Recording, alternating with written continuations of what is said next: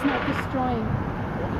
That way he's not destroying the big ones. So you're going to be, because Linda Babb said to me, well, what is she going to do? The Saturday person's going to be new. What if they forget to pick up the containers? I said, we solved it. I said, you're going to pick them up Saturday morning, leave baby bowl, because we don't care if they destroy baby bowl. Yeah. It's okay. But so, if I want, I mean, I can come back by twice a day because it is on my, I live here. I'm going to Manhattan Hermosa for quick dog walk runs and then going back because I work out of home for other stuff. But yeah, so it's not, pick up so I can, nice ones. Yeah.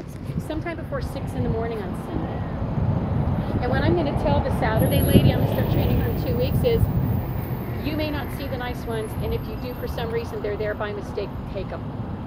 And what I'm going to tell her is when she comes back the next week, to put it under the other one so you can retrieve it. If for some reason you can't pick it up, you forget to pick it up, I'm going to tell her, hey, when you come the next week, I think she's going to do Saturdays and Sundays. I'm going to tell her if she has to take it, clean it, and put it under the other one, and you'll look for a double, and then you take yours from her. If something happens with her and she turns out not to be reliable, I can try to take over. You know, I don't. And I'll give you more food if that happens. I'm not. It's been a long time since I've been even worried about being social. You know what I mean? So it's like I have the. Social at all. I mean, neither is Linda Babb. We are both.